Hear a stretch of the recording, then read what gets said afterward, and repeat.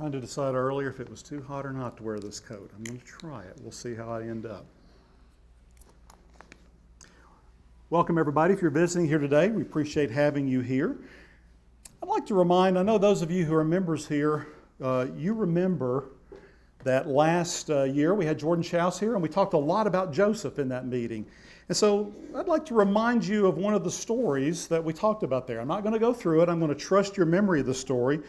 But remember Joseph when he was sold into slavery and finally ended up in Potiphar's house, and he rose to the head of the house, and Potiphar's wife wanted Joseph to commit adultery with her. And she every day pressed him, till finally one day he ran, left his robe in her hand where she was holding on to him, and he ran away from that, knowing that that sin would be one that not only would be against Potiphar, but more importantly, it would be against God. And I want you to, as you think about that story, ask yourself, what was it that caused Joseph to make that choice at that instant in time? To say no every time, and then to ultimately, when pressed hard by her, to run. Now, I want you to think about a second story. David and Bathsheba. As you know, we're studying through David this year, and I'm not going to go through all the details of the story, but there's an important part of this story I want us to think about. If you're Bible students, you know the general story. David is on his roof one night, looking down, and he sees through a window a woman taking a bath, and he finds her beautiful. He makes his first mistake when he makes a bad decision and inquires about who she is and sets up a meeting. And that meeting leads them to commit adultery because she's a married woman, married to one of his mighty warriors. Seems like this is a one-time event, but no. She sends word after a period of time that she is pregnant. Now he's got a problem. It's going to be found out what he did. So you know what happens. He brings in her husband from the battlefield to try to set up a situation where he has some doubt as to, did he do this, or is she pregnant with her child from her husband? Uriah, being a warrior, says, I'm not going into my wife. My buddies are out in battle, and he refuses to go. And so David, in order to cover this up, ultimately has Uriah put in a position in battle where his compadres pull away from him, and he's killed in battle. Soon thereafter, David marries Bathsheba, and she's found to be pregnant, and it all appears to be on the up and up, that he was simply comforting the wife of a fallen warrior and taking her into his house. But you know what happens next, right? The prophet Nathan comes. I just want to read this portion of 2 Samuel 12, and I want you to think about what the prophet Nathan is doing to try to shake David out of this pathway of sin that he's been on. And the Lord sent Nathan to David, and he came and said to him, there were two men in a certain city. The one was rich and the other poor. The rich man had many flocks and herds, but the poor man had nothing but one little ewe lamb, which he had bought. And he brought it up, and he grew it up with him and his children. It used to eat his morsel and drink from his cup and lie in his arms, and it was like a daughter to him. Now there came a traveler to the rich man, and he was unwilling to take one of his own flock or herd to prepare for the guests who had come for him, but he took the poor man's ewe lamb and prepared it for the man who had come to him. Okay, this story is told to the man David, who had committed sin after sin after sin after sin with no apparent remorse that we can see. We don't see any of that remorse. I mean, this is the same David who wrote in Psalms 12, verse 1 and 2, O Lord, the godly one is gone. The faithful have vanished from among the children of man. Everyone utters lies to his neighbors.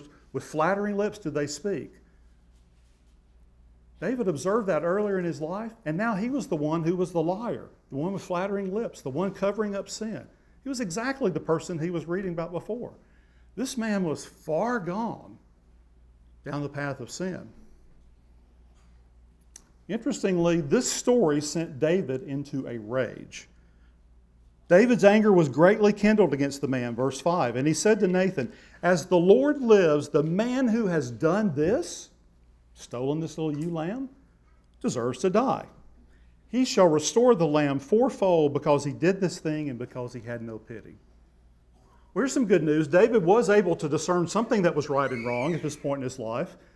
This story, it was a huge wrong to him. Have you ever thought about what David was before he was king and warrior? He was a shepherd. He gets told a story of a stolen pet sheep, stolen pet lamb.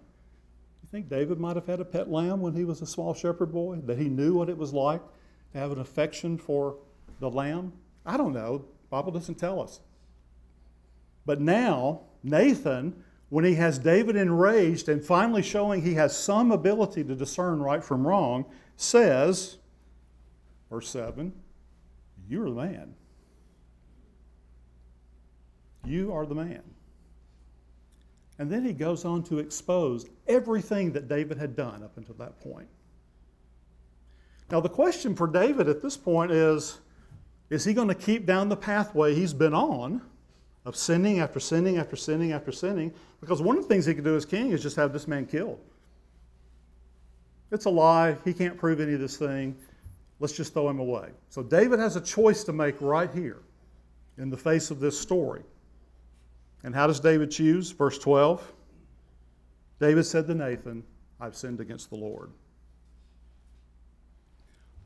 What caused David at that point in time to finally recognize his sin and finally take the next step that he had to take in order to get rid of that sin, to repent to the Lord? What caused him to do that? And what's the common thread between David and Joseph? I would offer to you that the same thing was active in both of their lives, except at different points along this timeline of sin, and that is their conscience.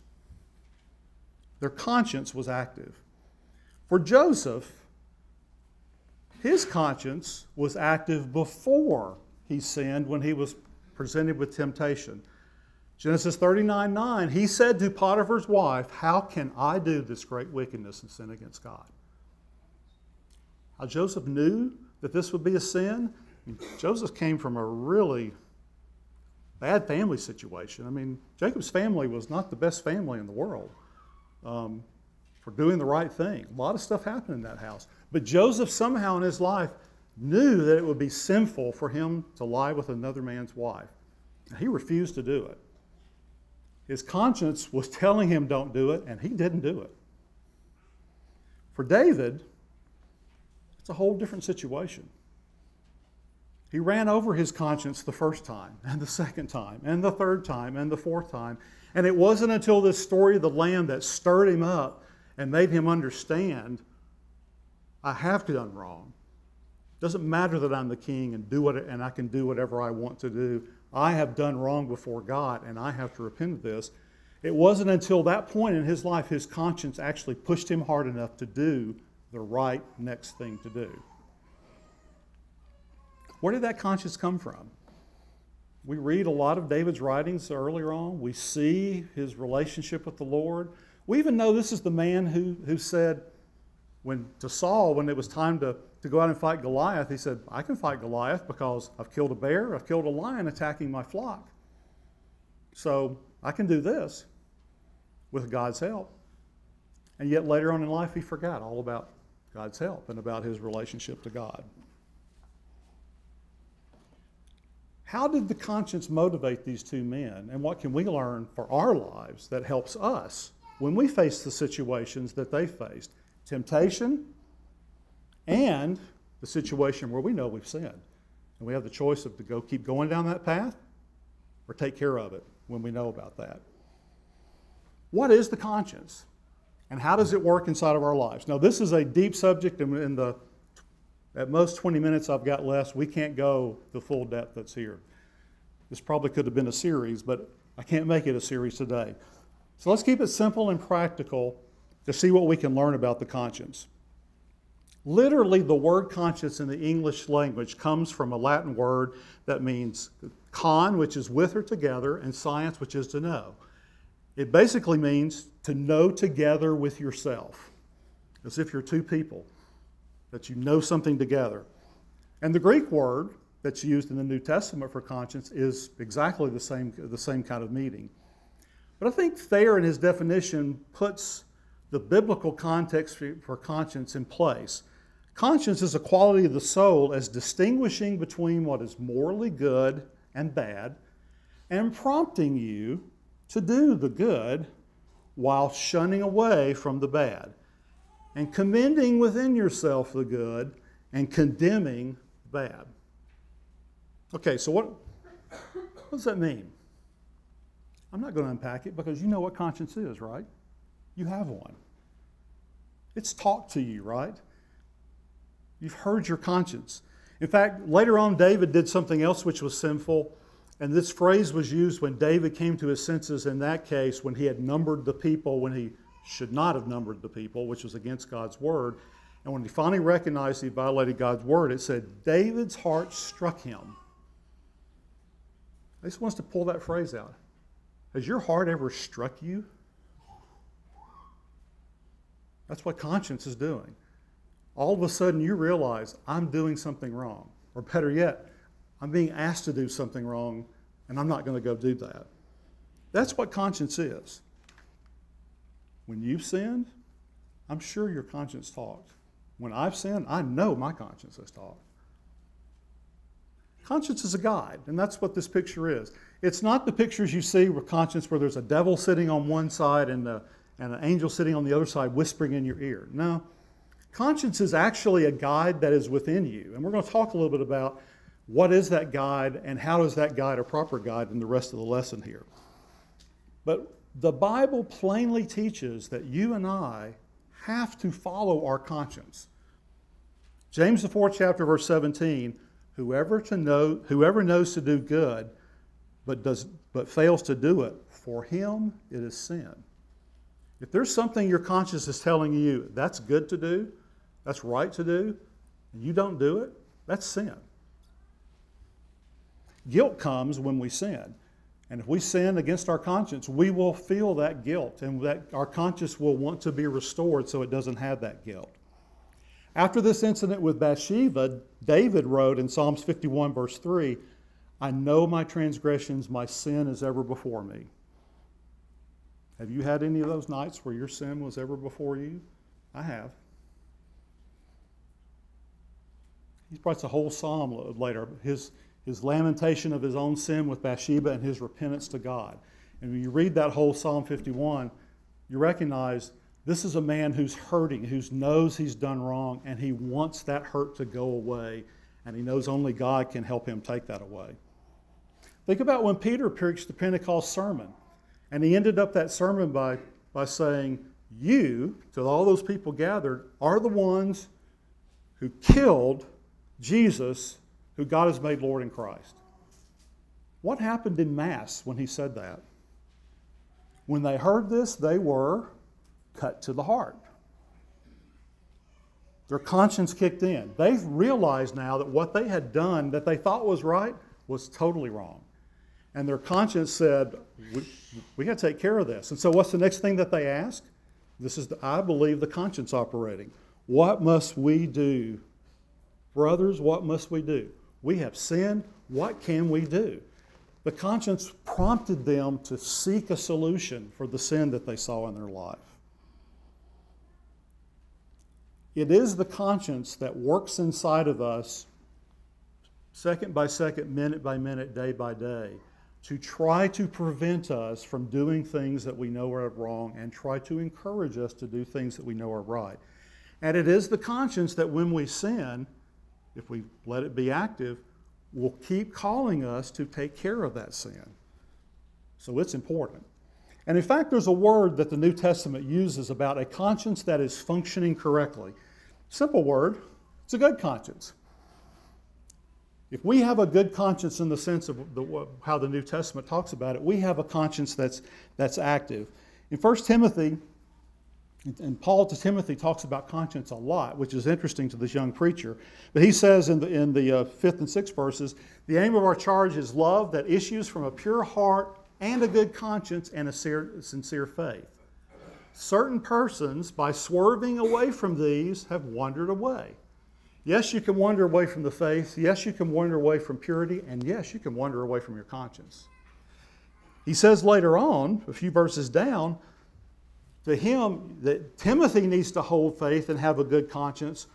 By rejecting this, some have made shipwreck of their faith. Run over your conscience, you'll make shipwreck of your faith. A good conscience, one that is active and that is not condemning you, is certainly a huge part of us being a Christian.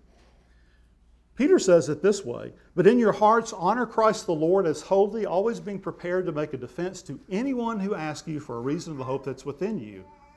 Yet do it with gentleness and respect, having a good conscience. Isn't that what Joseph did? Didn't he tell Potiphar's wife, I can't sin against the Lord? He had a faith that he was willing to save, and that faith made him make the right decision. He listened to his conscience and did do that. That's what Paul is telling Timothy. Listen to that. Peter puts it this way. Baptism now saves you, not as a removal of dirt from the body, but as an appeal to God for a good conscience through the resurrection of Jesus Christ. A conscience that recognizes that it's sinned, and if you're not a Christian, pay attention here. When you've recognized that you're sinned, your conscience knows that that sin doesn't go away. Just because you try to forget it, just because you try to cover it over, just because you just walk away from it. Baptism is to appeal to God to give me back my good conscience. Let my conscience say, now you're in step with doing what's right because you've obeyed God in doing what's right. Hebrews. How much more will the blood of Christ, who through the eternal Spirit offered himself without blemish to God, purify your conscience from dead works to serve the living God? Jesus' blood is the only thing able to purify our conscience. And whether we're this morning sitting here not a Christian, or if we are a Christian and we have sin in our lives, contacting the blood of Jesus is the only way that our conscience will truly be pure, and now we'll be truly aligned with God and aligned within ourselves, and stop telling us that you've done wrong. You need to do something about it. So a good conscience is absolutely imperative. But sometimes we don't listen to our conscience, right? Sometimes we let things go. We've done something wrong, we just let them go. The Bible has a term for the pathway that leads to ignoring your conscience, and it's the pathway David was clearly on, and that is a seared conscience. To the pure, all things are pure, Titus 1, verse 15, but to the defiled and unbelieving, nothing is pure. Both their minds and their consciences are defiled. When the conscience isn't working right, when it's saying, you know, Greg, this is the wrong thing to do, and I do it anyway, I've defiled my conscience there. I've not only sinned, I've made my conscience a little less effective, because next time when it tries to tell me that, it was a lot easier for me to say, no, I really want to do this instead. And we keep going. And that's where David was. He went down that path. Fortunately, David didn't make it to the end of the path, but we can. The Spirit expressly says, 1 Timothy 4, verses 1 and 2, that in later times some will depart from the faith by devoting themselves to deceitful spirits and the teachings of demons, through the insincerity of liars whose consciences are seared. There were people who would be teaching in the church falsehoods, trying to pull other people down that path. And why were they doing what was obviously wrong? Their consciences were gone. They were seared. So we can take a good conscience and we can turn it into a totally ineffective conscience by ignoring it. Well, our conscience is a moral guide. Where does that morality come from that's in our conscience? Does it just get planted there? Does God, and this is deep, I'm not going to go into this. I actually think the way we can rely upon having a good conscience that is also telling us the right thing to do, and it is the right thing to do, is when we have an informed conscience. Our conscience needs to be trained in what is right and what is wrong. Sometimes we're doing something that we think is right and it's not. And I know this is the case because a very prominent man that we're studying from his writings right now had that problem. Paul. When Paul was arrested in the temple, he was brought before the Sanhedrin council. And when he stood up to the Sanhedrin council, it says he looked intently at the council and Paul said, "Brothers, I've lived my life before God in all good conscience up to this day." He was next taken to Felix, and he said to Felix, "I always take pains to have a clear conscience toward God and man." Then to Agrippa, he reveals to us something very insightful that we need to pay attention to. Acts 26, verse 9 through 11. "I myself was convinced that I ought to do things opposing the name of Jesus. So I did so in Jerusalem. I not only locked up many of the saints in prison after receiving authority from the chief priest, but when they were put to death, I cast my vote against them, and I punished them in synagogues, and I tried to make them blaspheme, and raging fury against them, I persecuted them even to foreign cities." Paul did that, and he also said, while I was doing that, I did that in all good conscience. Was he right? No. But did he have a good conscience about it? He said, "I was convinced." So guess what? You and I can convince our conscience of something that's wrong. And we can follow it, and our conscience is working perfectly fine. It's working on the wrong information. Now, did God just leave him in that state? A man with a good conscience who was willing to act on his conscience? I actually believe this is our hope, that we don't have the condition where we'll just remain with a good conscience and totally misinformed. What did God do next for Paul? He got him informed, right? Didn't Peter see him on the road? Didn't Jesus see him on the road to Damascus? Didn't Paul agonize for 3 days before he was ultimately baptized to restore his conscience? And didn't he retrain himself over 3 years when he was away and doing that? All those things were a part of Paul throwing off what he thought was right about his acts under the law as a Jew and putting on Christ so he could actually do the right thing. But he did that the entire time in all good conscience. Imagine if Joseph would have said, "You know, I'm in Egypt. They don't mind adultery. I can do it here. My gods are back in Israel." How would that story have turned out? What if David said, and he said this to himself, I think, over and over, "I'm king. I can do whatever I want. I can have whoever I want." How would that story turned out if that wouldn't have been turned around, if he actually believed that lie? You and I have to be careful that we don't have a conscience prompting us to do things that are actually lies, which means we have to look to make sure our conscience stays constantly informed. It's not just good enough to follow your conscience. People will say that, just follow your conscience, you'll be fine. Well, didn't work out well for Paul until he was presented with a new choice. Fortunately, his conscience prompted him to make the correct choice in that case. We have to do the same. My conscience and your conscience is important. It has to be a good conscience. It has to be an active conscience. It has to be one which directs us based upon what it knows. The minute we run over our conscience, the minute we just go ahead and do it anyway, it's a small thing or I can get away with it, you hurt it. And the next time you do it, you hurt it more. And it gets more and more wounded and it gets more and more unuseful to you. And when it's seared, and think about that word seared. What if you put your hand on a hot fire? After the pain of that is gone and the scar is only left there, are you going to feel out of that hand anymore? It's not going to work well. That's what the conscience is. And our conscience has to be informed. Okay, well that's an interesting study, so let's talk about the so what about this. And I've got just 3 so whats here to finish the lessons. And I would ask you to think about this seriously. Think about this right now. Is your conscience telling you there's something unresolved in your life you need to resolve? Are you listening? What action do you need to take?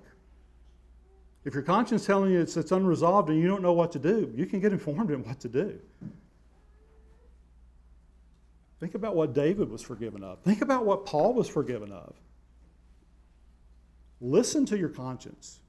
Don't suppress it.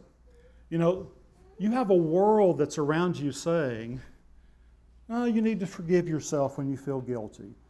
It causes negative things in your life when you feel guilty. Well, if God's forgiven you, that's true. But if God hasn't forgiven you, that guilt serves a very useful function in prompting you to actually come to do the right thing. How many people have ruined their lives trying to get rid of their guilt? By abusing alcohol, by abusing legal and illegal drugs, by going to people who tell them, you're just following old ways, you need to get in the modern world and forgive yourself. If you're here in this building, your conscience has been trained with better training than that. You know better from the Word of God that if there's something in your life that needs to be taken care of, if you're a Christian or if you're not a Christian, there's a way to do that. Your conscience is talking to you today. Listen and act. Don't run over it, because if you run over it, you may walk out of this building today with your conscience burned a little bit more, a tiny bit more seared, less active, less able to help you. Secondly, you and I need to constantly be trying to inform ourselves of what God's Word says for us so that we can be assured that when our conscience is directing us, it's directing us to the right standard. If you have Google Maps out and you put the wrong destination in, you can follow Google Maps perfectly. Are you going to get to the right destination? No. Our conscience is kind of like Google Maps in that case. It's telling us, well, if you're going here, you should turn this or that or this or that. But is here the right place to go? Should we be going there? God's Word tells us which way we're going, where our destination is. Then if our conscience is aligned on that, it can help us. It can help us when we're not here in the services where there's somebody around to encourage us. It can help us when we don't have our Bible to look up the verse and say, should I do this or not? It can help us in all those situations in the active part of our life where we're implementing what we know is right, and our conscience is helping us do that if we keep informed. Are we skipping sessions to get our conscience informed? Are we lagging on our reading? Are we lagging on our studying? Are we skipping out on coming to church sometimes? Are we skipping out on preparing for classes and all those kind of things? I know I've been guilty of that. God will try to inform us if we have a good conscience of the right way to go. But He's going to do it through His Word, and we have to be open and receptive to that. If we start ignoring that, that's just the first step in having a bad conscience. That's one that now is knowingly not guiding us to the right place. And the last point I've got is a special point for you parents who still have kids at home. You have to do everything in your power while your kids are at home to make sure they have a good conscience. I don't know if it's because Jesse assigned David as the youngest guy to follow the sheep, that's why he knew about sheep. But that lamb story rescued David. When your child is away from your house and they're away in the world and they've gone down a path of sin, what's deep inside of them that they still retain a sense of right and wrong that can be appealed to by somebody one day, even if they won't listen to you. Deuteronomy 6, verses 4 through 9, we read verse 4 a lot because this was the answer to the question Jesus gave to the lawyer who said, what is the greatest commandment of the law? Hear, O Israel, the Lord our God is one. You shall love the Lord your God with all your heart and with all your soul and with all your might. Okay. That's the greatest command. Read the next verses. These words I command you today shall be on your heart. Oh, there's informing your conscience right there. Okay, that's only about 2/3 of the lines on my page. I'm going to read you the rest of that verse. Double the weight is put on what I'm about to read to you next by the writer than Just put the right things on your own heart. You shall teach them diligently to your children. You shall talk of them when you sit in your house, and when you walk by the way, and when you lie down, and when you rise up. You shall bind them as a sign on your hand. They shall be as frontlets between your eyes. You shall write them on the doorpost of your house and on your gates. By counting words, it was twice important for them to teach their kids about God as it was to get their own hearts informed about God, and to embed in their kids God's Word so that they could one day follow God's Word, and if they drifted away from it, they could come back to it. Ephesians 6, verse 4, fathers, do not provoke your children to anger, but do what? Bring them up in the discipline and the instruction of the Lord. How active do you want your kids' consciences to be? If they're at home right now, it's on you. What are you doing to build inside of them that active conscience? Wasn't a job given to the church. We can help. Wasn't a job given to teachers. A job given to you, and specifically fathers, to see that is done. I pray that one day you don't face finding out that your child is down a pathway of sin that seems to not be one that they will come back from. I know there are those of us here who face that. I pray that our children, even if they're down that pathway, one day will have an interaction that calls back something that they remember that makes their conscience say, I have got to turn around. Like the prodigal son had that happen. When he finally realized I'm living with pigs because of my lifestyle, I can go home. He went home. That may or may not happen for our children who are down the wrong pathway, but at least they have a chance if we have done the right work to do that. But if we hit this a few minutes at a time, and it's just as important to take them to ball games and to get their schoolwork done as it is to do this, don't be surprised. Do not be surprised. Because I know in my lifetime I have not seen a world that is more intent on corrupting the minds of our children than it is right now from every angle. You are the defense against that, parents, to make sure that doesn't happen with your kids. And our parents in this office are doing a great job. But I just can't fail to stay away with this. Say, build that conscience in your children. So, what's your conscience say today? Act on it as we stand and as we sing.